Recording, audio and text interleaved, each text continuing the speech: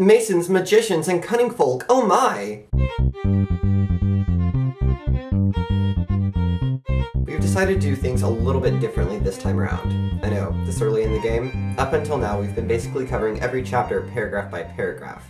And while that is not entirely without reason, and it aided us in understanding the dense history that Hutton sets up for his narrative, we've decided ain't nobody got time for that. So from here on out, I'll be focusing on an actual review of the text and merely guide you through the remaining chapters, and share what I believe to be pertinent information or a particular brilliance that you simply cannot pass up. So to get started, I thought I might just point out some of the most fascinating points in the text and tell you anything and everything I know about them.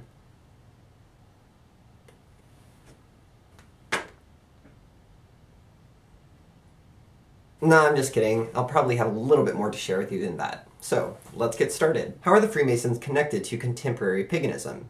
Well, ever heard of "so mote it be"? Masons. Remember that bit in The Craft about falling on the sword? Masons. Bronies? Actually, no, not... maybe the Masons. You'll see what I mean later. So what about the Masons? They were founded in Scotland in the 1500s, and they spread to England in the 1640s. They were made in vogue with the rise of secret societies. They claimed ancestral lineage to King Solomon and modeled their lodges after his temples, and established initiation rituals. Also, they popularized the notion of ritual garments, tools, and words. By the 1800s, other groups had started calling themselves lodges or guilds based around other various trades or crafts. Competing with the Masons, we have various groups of ceremonial magicians, amongst them, Society of the Miller's Word. They tried to sexy up their reputation with stalwarts like devil worship and whiskey. Also, there was the Horseman's Word, bronies, or horse whisperers. Horse whisperers rose in popularity when horses replaced oxen as the main animal laborers in farms in Europe. As horsemen started to become more and more prevalent throughout Europe, a lot of people thought they had magical powers since they could get horses to do things that the layman could not do. But horse whisperers, millers, and masons aside, why were these societies so popular? One, they claimed antiquity. Everybody believed, and to a certain extent still believe today, that legitimacy comes from antiquity. Two, initiation into these societies promoted a sense of community. Lodges were places of equality and, by extension, safety. Three, societies provided initiates with skills and knowledge. Sounds like an institution that should come back. I would gladly take a position as a yeoman or journeyman. The Masons laid the foundation for the Golden Dawn. And I know everyone is just dying to rip me to shreds over how I portray the Golden Dawn, so let's rewind a little bit and go to France. I would like to take this opportunity to point out that it is Hutton who suggests that a one Alphonse Louis Constant, also known as Eliphas Zahed Levi, popularized occultism. According to Hutton's research, Levi actually coined the damn term. He blended Renaissance concepts of magic with his own personal innovations, and exercised artistic license, introducing the concepts of the appropriation of Jewish mysticism, Kabbalah, and tarot as a vehicle of occult enlightenment. He noted the difference between upward and downward pointing pentacles, and reinvented the idea of invoking and banishing pentagrams as invoking and banishing spirits. Levi was a contemporary of Blavatsky, and Blavatsky was a contemporary of Samuel Liddell Mathers. There were at least 3 or 4 billion people involved in the formation of the Golden Dawn, so here's just a few. Blavatsky, S.L. Mathers, Levi, and Anna Sprengel. Hutton doesn't really expound upon this German chick. Mathers and his friends uncover a text with information to contact Frau Sprengel, an adept of a medieval secret society of German Rosicrucians. So they call her up, and they're like, "Hey, Sprengel, can we, start a new society over here stateside?" "Ja, das klingt wie eine gute Idee." "Awesome, we'll sign your name for you." Okay.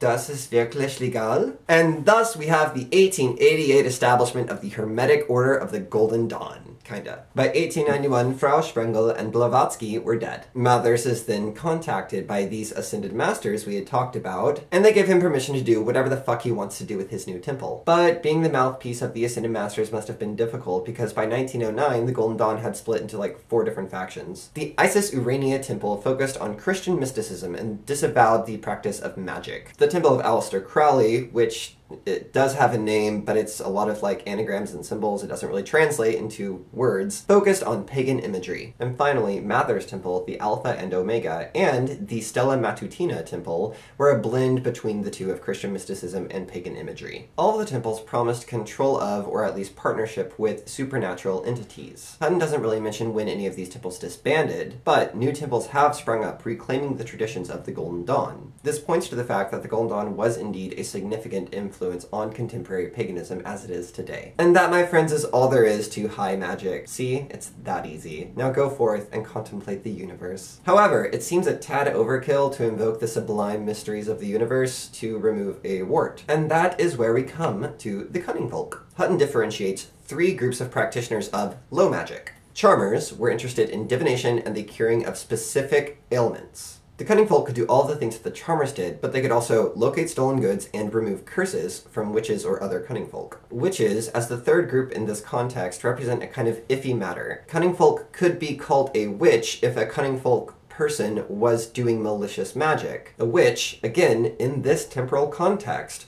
was an individual who was rumored or accused of practicing malicious magic against another person. But where did cunning folk get their magic? Well, for starters, they could read. Let me explain. Hutton goes into great detail of the eccentricities of their appearance and demeanor. The clothes they wore, the books they kept, the animal skeletons hanging in their huts, and anything else that made them unique amongst other townsfolk. They were all about keeping up the appearance of being disconnected from the ordinary and somehow in tune with the magical world. Essentially, they were their own caricature. But, going back to literacy, in a still semi-literate society, books were considered to have power in and of themselves. Imagine this. The only book in your house is the Bible. And perhaps only one person in your house can read said Bible. And you can only recognize certain sections based on how they are printed or illuminated on the page. You happen upon the house of a cunning person and holy shit, they've got a library. A library of books other than the Bible. For you, at that time, that's magic, y'all. So what do I think? Based on Hutton's revelations, I think cunning folk were the progenitors of the contemporary Book of Shadows. Not only did they collect grimoires and tomes, but they also kept personal notebooks. Notebooks that they kept experiences, meditations, and spells in. Sound familiar? To sum up the rest of the chapter, let us briefly touch on what I believe to be Hutton's most significant points about the cunning folk. Technique, a one-on-one connection with the patient or querent, a psychosoma. Their technique was early onset sympathetic psychology that included the implementation of tools such as a magic mirror, refractive crystal, herbal satchel, a written spell, or even something as simple as a gentle touch and a reassuring word. Possession of their magical items imbued the cunning folk with authority, but the catharsis of the entire process was ultimately dependent upon the client's engagement with the cunning folk. Solitary practice. Did cunning folk ever work together in groups? No. No, they did not. Religion. Did cunning folk have their own religion? No. No, they did not. But were they Christian? Meh. Cunning folk spirituality was kind of across the board. According to Hutton, Fiddler Fines was a regular attendant for church. John Wordstell was a devout Christian, but declined the need for professional clergy. Stanton of Louth shunned worship altogether and declared, once a man becomes a wizard, the devil has hold of him for good. Tradition. Was the cunning craft an inherited tradition? No! Are you surprised? I knew you'd be surprised. There are a few instances of siblings working in tandem, and some cunning folk trying to pass on their wisdom to their children, but this never seemed to take with any notable regularity. Hutton does state that the charmers' tricks of the trade were more passable as idiosyncratic superstition, and that the shade, cast upon a familial head considered to be a witch, was assumed to be something that would rub off on her descendants. What did they gain? Did cunning folk make a profit? Totes! Like their religious affiliations, however, it was again kind of across the board. They could price gouge or act charitably. They could set prices for specific acts, or they could have a standard rate. What is important to note, however, that it was always considered a supplementary income to a day job that usually consisted of tradesmen or artisanship,